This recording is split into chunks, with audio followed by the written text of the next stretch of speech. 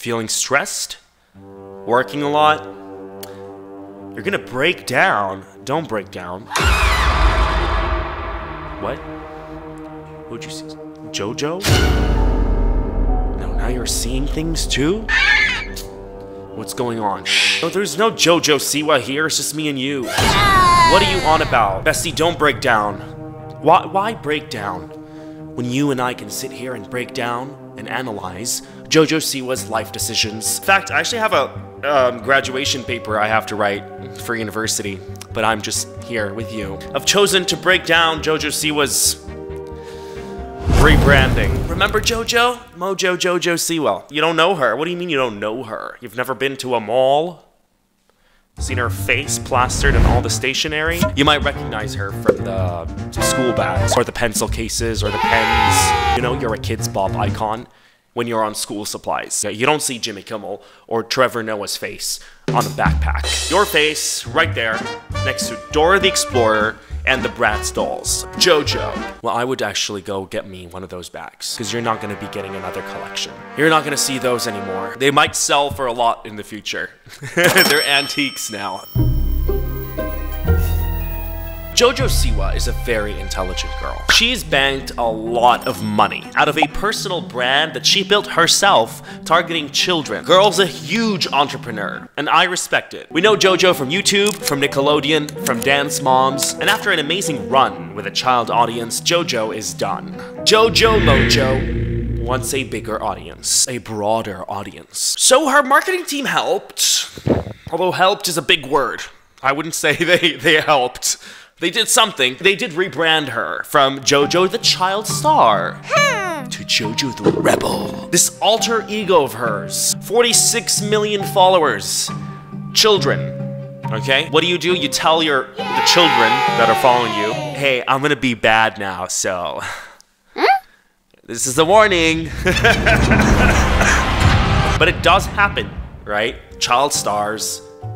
They grow up, they want to transform their children-oriented careers into something that resonates with them a little bit better. So like how Hannah Montana transformed into Miley Cyrus. You know, she shaved her head, got on a wrecking ball, hypersexual content. Jojo's just doing the same thing. Okay, she said it herself. It's no secret that my transition is heavily inspired by Miley Cyrus! She yells, it's my impression of her. Miley's flip, she called it. But Miley's flip. But there is a stark difference, because Miley's flip kind of felt authentic. Miley's turn was the greatest thing that I've witnessed with my own two eyes. Miley Cyrus's rebellion felt real. It didn't feel like a marketing stunt. It just came from somewhere within her. It felt like she was done, you know, fed up. Jojo Siwa's flip is this marketing stunt, and she's trying so hard to convince us that this is it. She's a bad girl now, and I don't see it. You don't see it. We don't see it. Nobody sees it.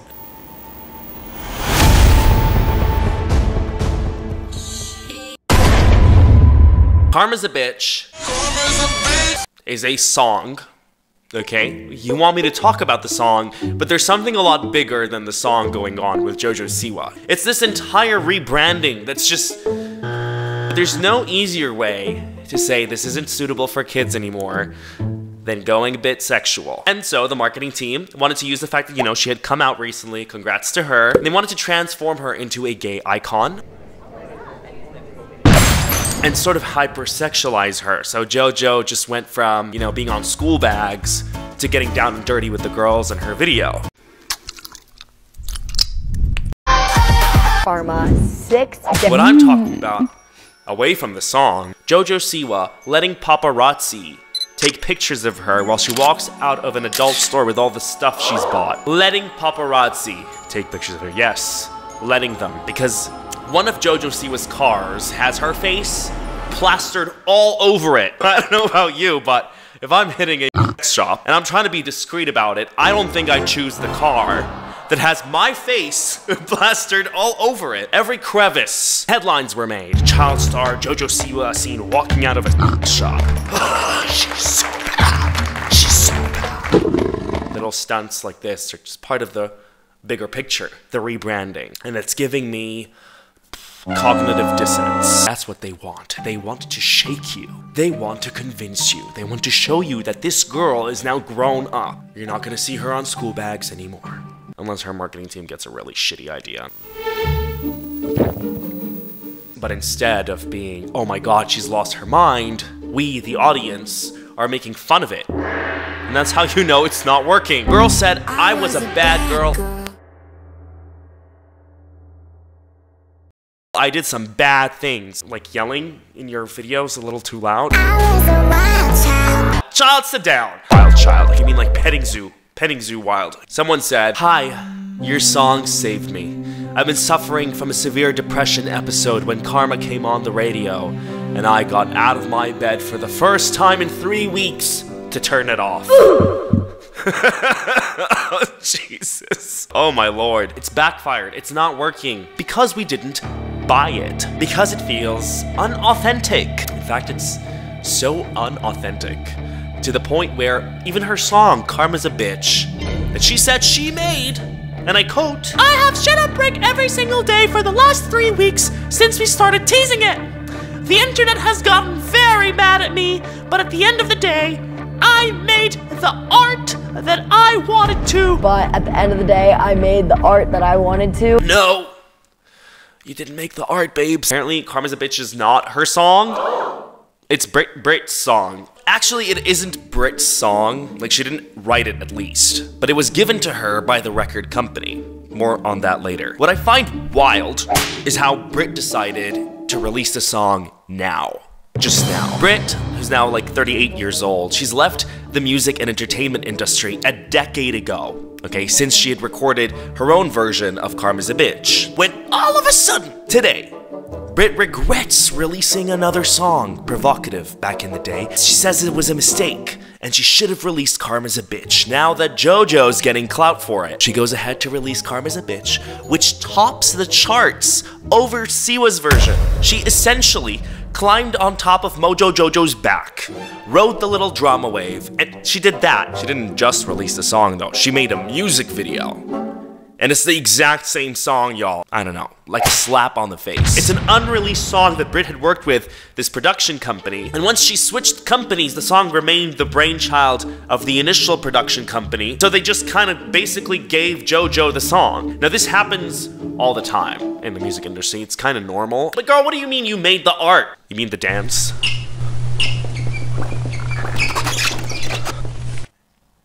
The dance is actually good. She's really passionate about it though. I kind of love that. But what's funny is the whole rebranding was framed around this rebellious version of her that she's showcasing in the song. But the song didn't even come from her. That's how unauthentic this is. She's playing a character, I feel. I don't know, does she believe it herself? Like it or not? What's been in your head the last 3 days?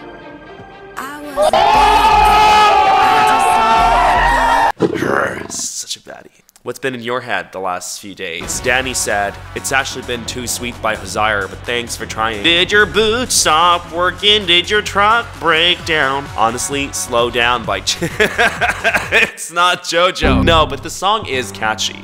And I think she's done a good job. All right, I'm gonna say it. Fight me.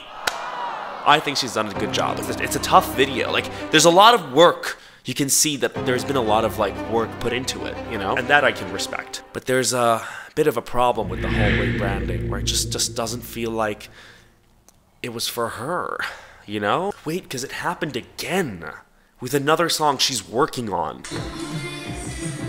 It's a good song, all right? I have to talk over it. It's a song by Emmeline called Choose Your Fighter.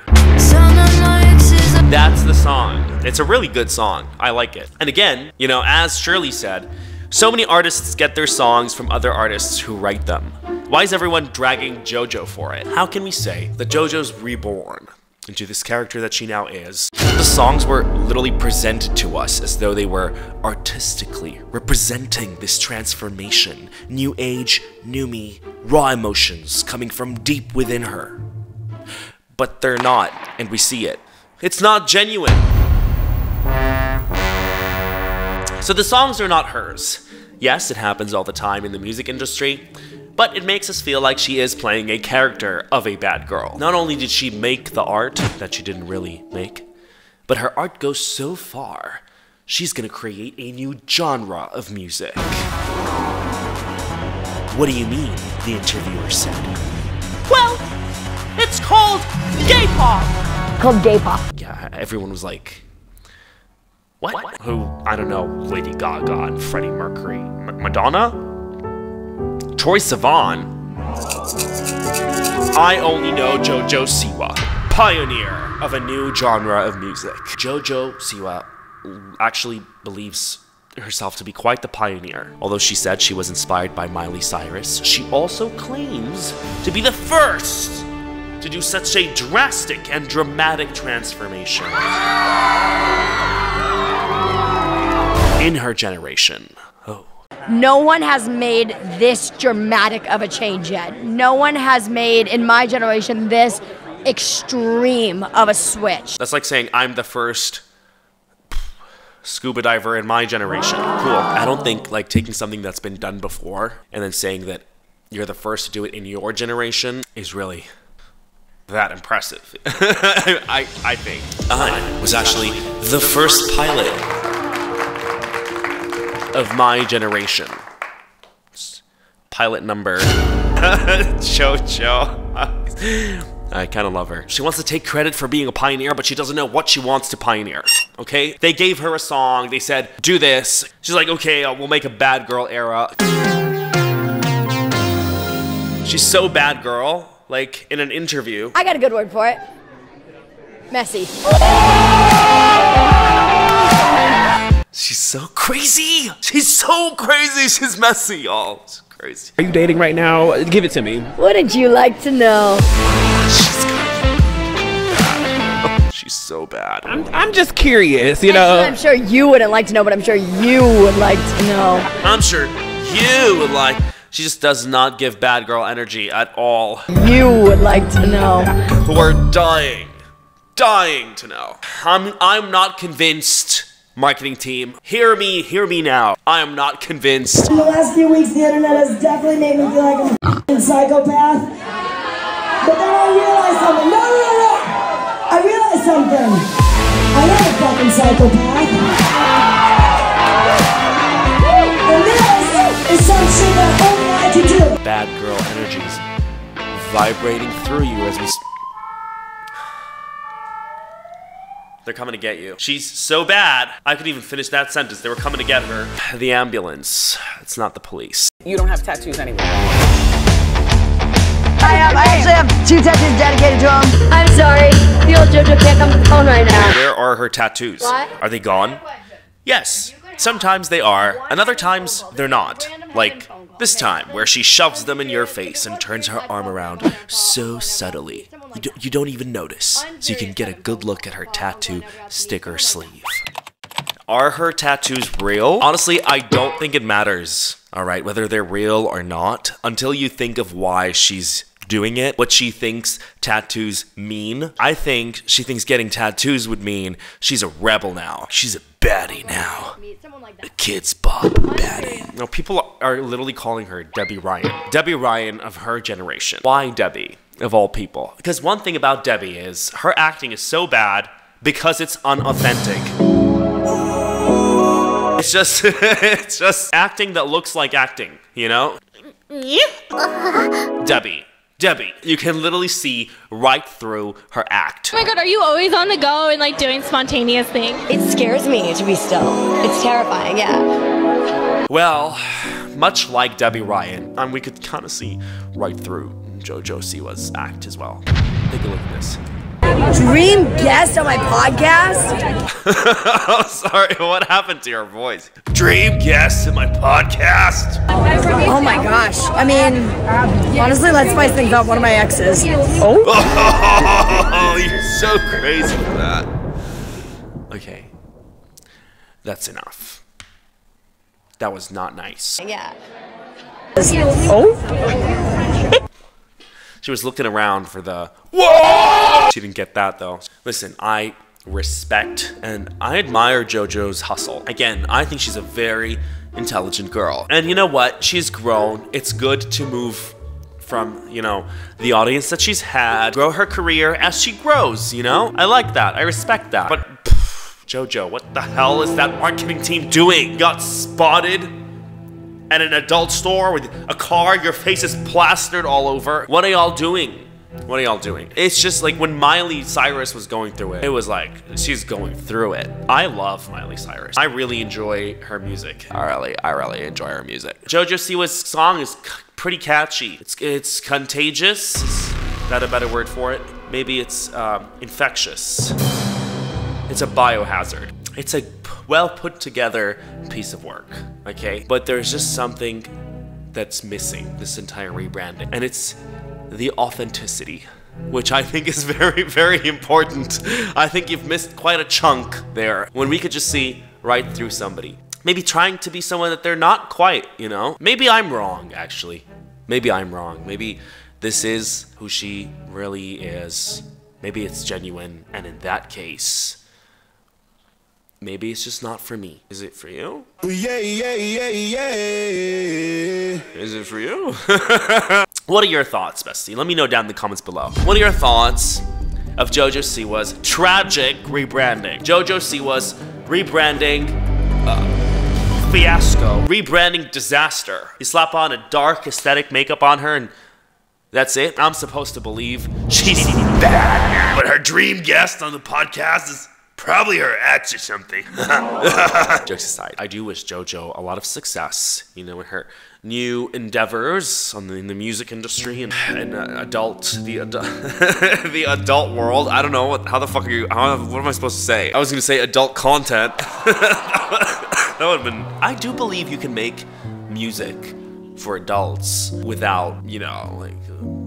I mean, Hosire is a great example. I don't know, there's a lot of artists that do music that isn't too, you know, in your face. This is not for kids. I don't know, I feel like maybe a gradual change. I have no idea what I'm talking about. No, they wanted the wow factor, and you know what? It's wow. So that was pretty much it, guys. Let me know and share your thoughts down in the comments below. I'm curious to hear what your thoughts are on this. What do you like? Do you like the song? That lyric was it for me. Honestly, like, the lyrics are not the greatest. It's not her song though, so it's Britt's song. But those lyrics, you know, you could work. There's some work to be done. There's always room for improvement. It's never perfect. There's room for improvement. A lot of room. But shut up. I have to ruin it every time. Anyway, I'm curious to hear your thoughts. So tell me down in the comments below. What do you think of this rebranding fiasco? Do you think they've done a good job? I mean, we're all talking about Jojo right now, aren't we? Isn't that the point of marketing? Do you think it's viable? Do you even care? Okay. You know what? I do. Because once I pass by those stationery stores, I know I'm not going to see any more Jojo Siwa on the bags. How am I supposed to cope? Unless she sends me a bag with that face on it. That would be kind of cool. I'm not going to lie. I would wear that to, like, gym. So people know I'm a bad girl. So people know I was a wild child too. See that? That was me when I was a wild child. I had beak-up boobs when I was a child. Man, moobs. You can't be wild and have moobs, okay? This I know. How did that drag itself into this conversation? We're wrapping up, guys. That's it. I'm gonna leave you with that. Share your thoughts down in the comments below. I'm excited to see and hear. That was pretty shit. I'm gonna go now. See ya. Or maybe I won't see you because I'm bad. Did you believe that? Did that come across as genuine? Because that's what this whole rebranding feels to me. That was as concise as I can be about this whole thing. Okay.